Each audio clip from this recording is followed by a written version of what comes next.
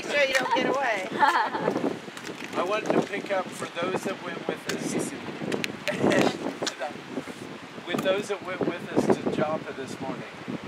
Remember Cornelius? He was here. He was a Roman centurion, an officer of 100.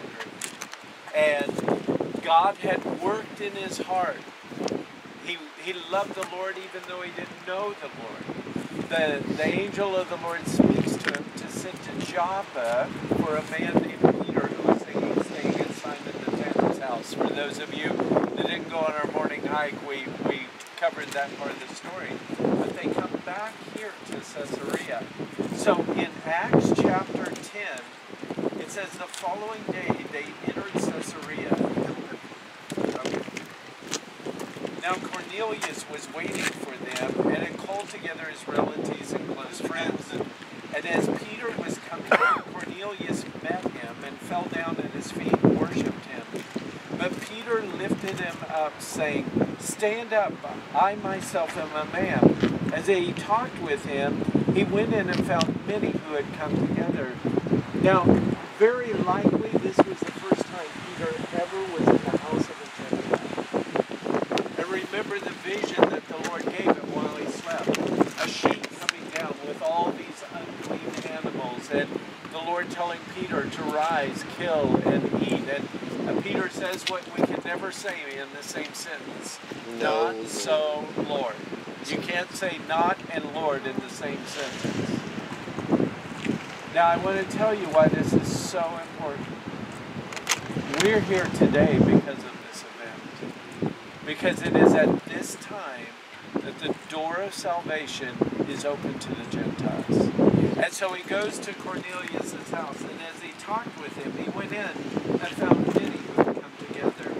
Then he said to them, "You know how unlawful it is for a Jewish man to keep company with or to go to one of another nation. But God has shown me that I should not call any man common or unclean by that vision that he had. Therefore I came without objection as soon as I was sent. For I asked them, 'For what reason have you sent for me?'" Now I love this. Peter doesn't even realize he's supposed to preach the gospel to these people. That hadn't crossed his mind yet. And so they answered Cornelius and said, 4 days ago I was fasting until this very hour. And at the 9th hour I prayed in my house, and behold, a man stood right before me in bright clothing. And he said, "Cornelius, your prayers have been heard, and your alms are remembered in the sight of God. Therefore send to Joppa and call Simon here, whose surname is Peter. He is lodging in the house of Simon a tanner by the sea. And when he comes, he will speak to you.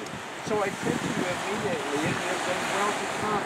Now therefore we are present before God to hear all the things that are commanded of God by you." Is that awesome? God working on both sides, eternity in his heart. Then Peter opened his mouth and said, "In truth I perceive that God shows no partiality, but in every nation whoever fears him and works righteousness is accepted by him. The word which God sent to the children of Israel, preaching peace through Jesus Christ, he is the Lord of all. That word you know, which was proclaimed throughout all of Judea, began from the Galilee after the baptism which John preached, how God anointed Jesus of Nazareth with the Holy Spirit and with power, who went about doing God good and healing all who were oppressed by the devil, for God was with him. We are witnesses of all things which he did in the land of the Jews and in Jerusalem, whom they killed by hanging on a tree. Him God raised up on the third day and showed him openly, not to all the people, but to witnesses chosen before by God, even to us, who ate and drank with him after he rose from the dead. And he commanded us to preach to the people and testify that it is he who has ordained God to be the judge of the living and dead. To him all the prophets witness that through his name whoever believes in him will receive the remission of sins." And I love this part. While Peter was still speaking, the Holy Spirit fell upon him. Peter doesn't even get to the invitation invitation. He had given the gospel, though. And he had told the people, it is by believing that you shall be saved. And while Peter was still speaking these words, the Holy Spirit fell upon all those who heard the word. And those of the circumcision who believed were astonished. And as many as came with Peter because of the gift of the Holy Spirit had been poured out on the Gentiles also. For they heard them speak with tongues and magnify God. And then Peter answered, can anyone forbid water that they should not be baptized who has just received the Holy Spirit just as we have? And he commanded them to be baptized in the name of the Lord. And then they asked him to stay a few days. This great Roman city. The Lord speaks to a Roman officer. Speaks in his heart. Who sends to Joppa. Peter travels up the coast to be here, enters this Roman city with all kinds of pagan idols and statues. It was Rome away from Rome.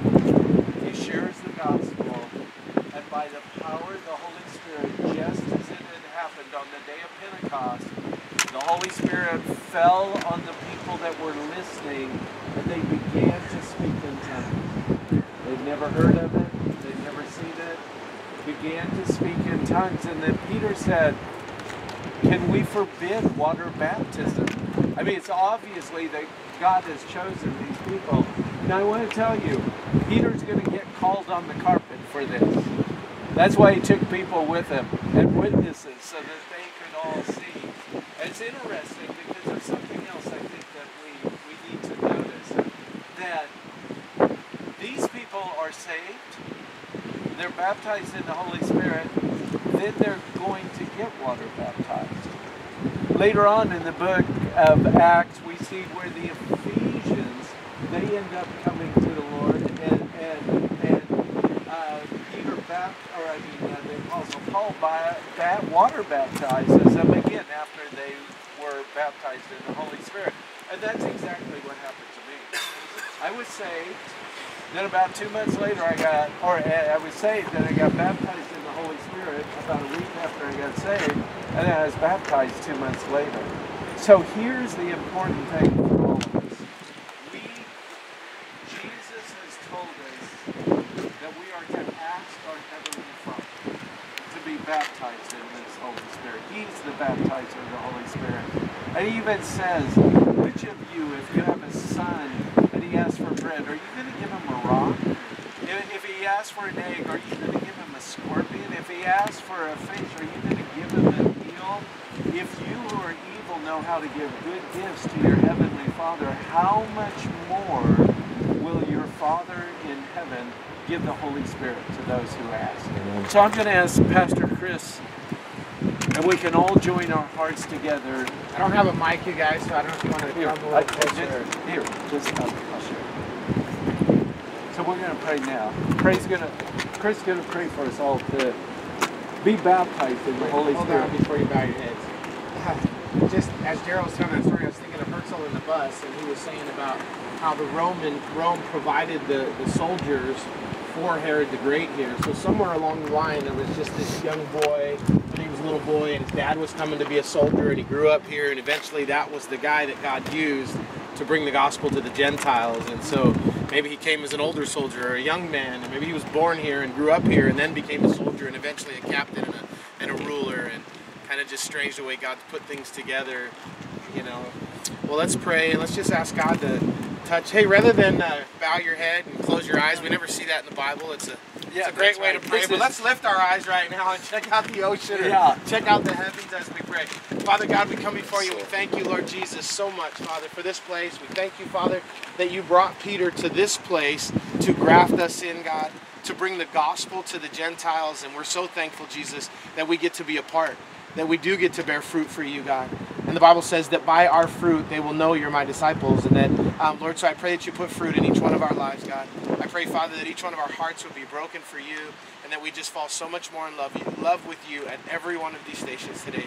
Jesus, we love you, we thank you, we praise you, we give you glory and honor. In Jesus' name, amen. Amen.